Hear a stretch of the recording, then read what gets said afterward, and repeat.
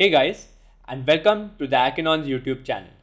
In this video, we will talk about user-defined exceptions and how we can create these in the Python programming language. So let's get started.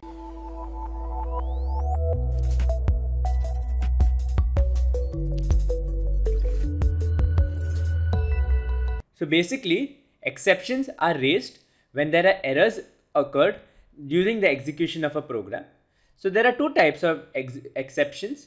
One is inbuilt exceptions, for example, zero division error when you try to divide a number by zero, and the other one is user-defined exceptions. So to create a user-defined exception, we need to inherit from the exception class.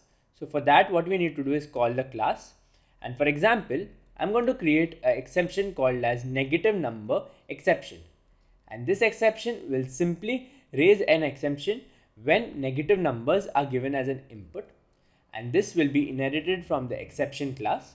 Okay, and now basically I'm going to create an init method that will simply invoke its value when the error is called.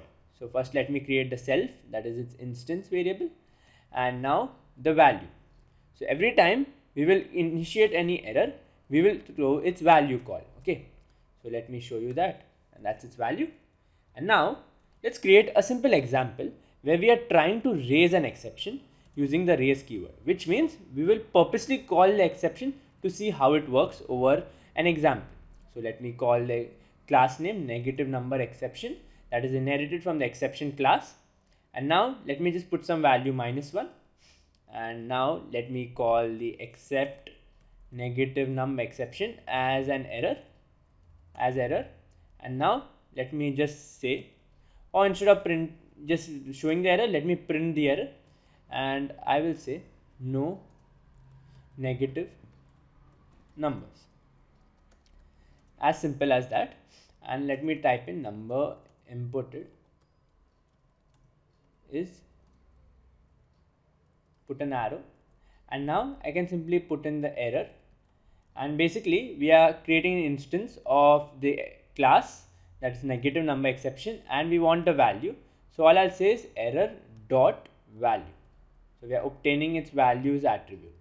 Okay, and now if I run it, as you can see, it's simply raising an error saying that no negative numbers, number inputted is -1.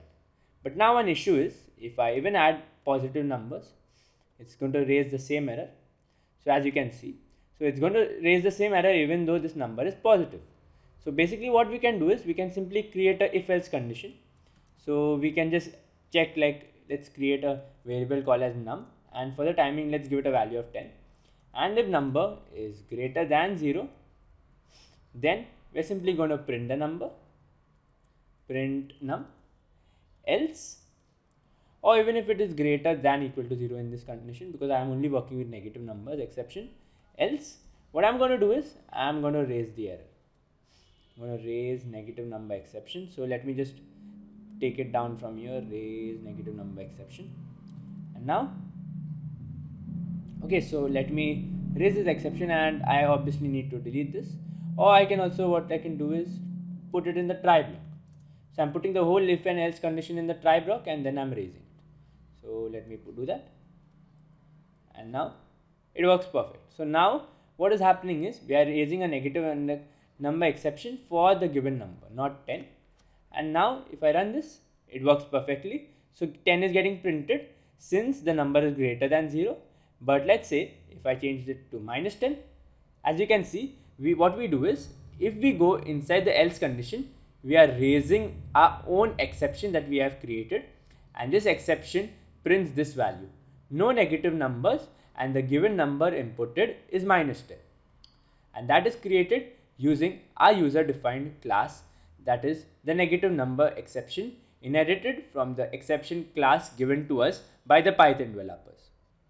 One advantage of using a user defined class is you can call the class on every time you face the same common error you're working in your project, rather than implementing it in separate blocks of code. So that's it from this video, guys. If you like this video, don't forget to drop a like and share it with your friends, and subscribe to the Akinon's YouTube channel for more fun and interesting videos.